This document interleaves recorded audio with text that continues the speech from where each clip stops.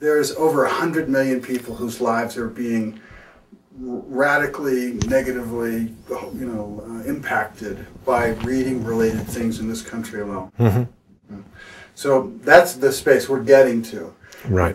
But in order to get there, right. in order for people to understand that in a different way, we need to demystify and, in some ways, bring up about a richer myth about this whole process of becoming written literate, which is brand new in the evolutionary unfoldment. Indeed. And has had an enormously radical effect. I mean, we can't look around and unless we're pretty deep in nature and not see something that's an expression of the effect of thinking through the system. Through the system.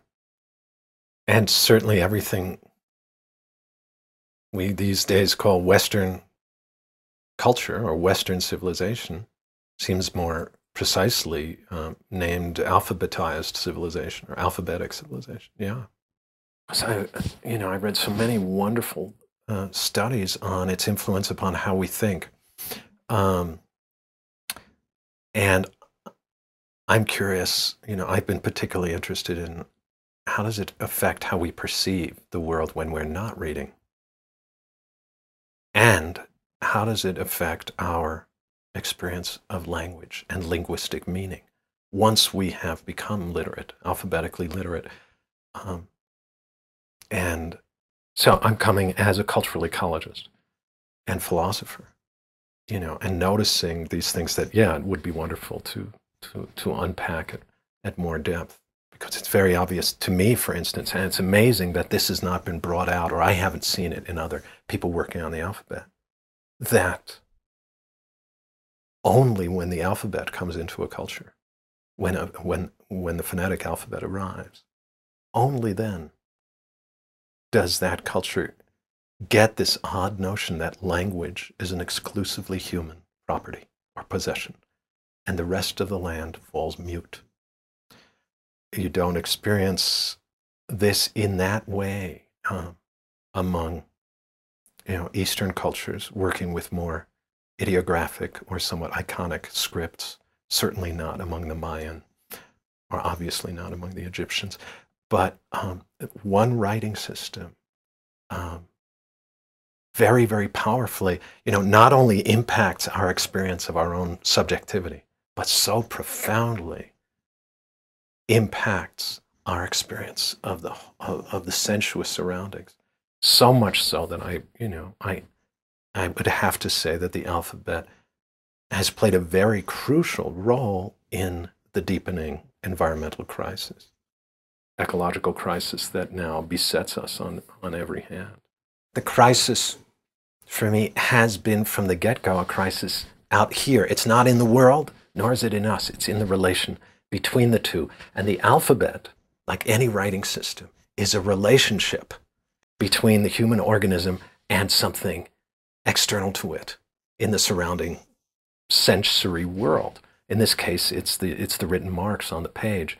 And the way in which those marks, the way in which the letters, the written characters, interrupt the spontaneous sensory reciprocity between the human organism and the organic world. The spontaneous solidarity and participation between the human senses and the rest of the sensuous, the whole of the sensuous surroundings.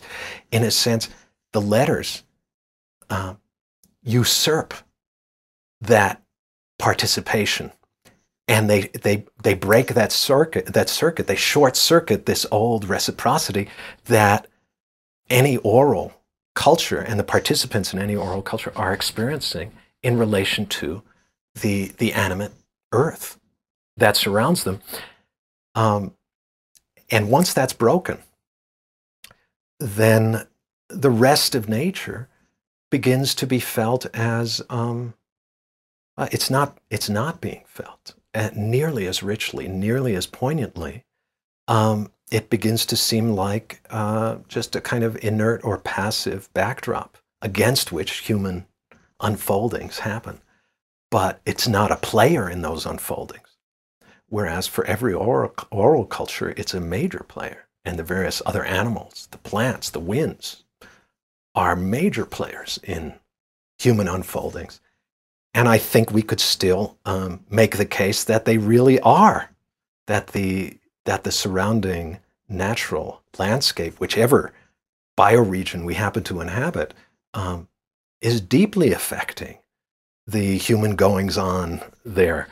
But we take it entirely for granted. We can't see it. We don't notice it. It's just passive stuff, a bunch of objects, or worse, just a set of resources for us to manipulate and use for our own purposes.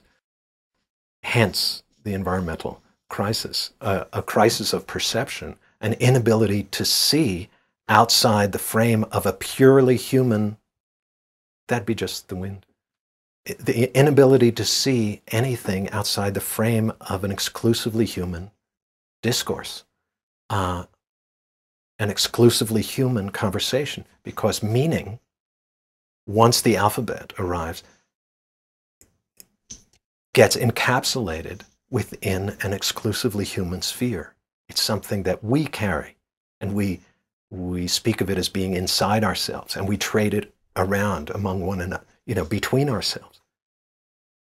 That is the foundation of a tremendous crisis in when the surrounding landscape, when the earth underfoot and the air that envelops us and the water we drink is not seen as having its own meaning. We're the ones who give meaning to the world. The rest of the world is it's basically inanimate, or at best determinate, a set of entirely mechanical processes. So that was just responding to why I don't see it entirely as a reflection of something going on in here. It's a whole breakdown of relationship that has happened between us and the world because we've entered into this new relationship with the page. It says that the alphabet and alphabetic literacy does not cause our human estrangement from the more than human natural surroundings, but it makes it possible in a way that it simply is not possible for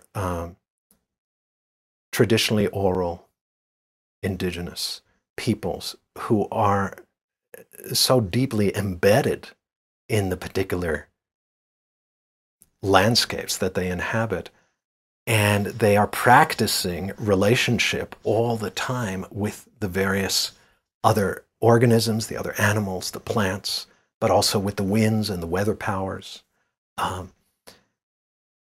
They have to, just for strictly practical purposes, in order to make their living, they have to apprentice themselves to the other animals in order to get close enough to another animal in order to bag it for dinner. So they're in a very deep reciprocal relationship with the land, and the land itself is experienced as something expressive, as something that is active, is animate, is alive. And writing, and particularly alphabetic writing, makes possible a forgetting of that larger field of active agencies. It makes it possible that a literate person gets caught up in a conversation strictly with other people and with books and with his own things that he or she has written last week, and reading those things over and gradually situating herself entirely in a space of meanings that are exclusively human, and nature can fall away.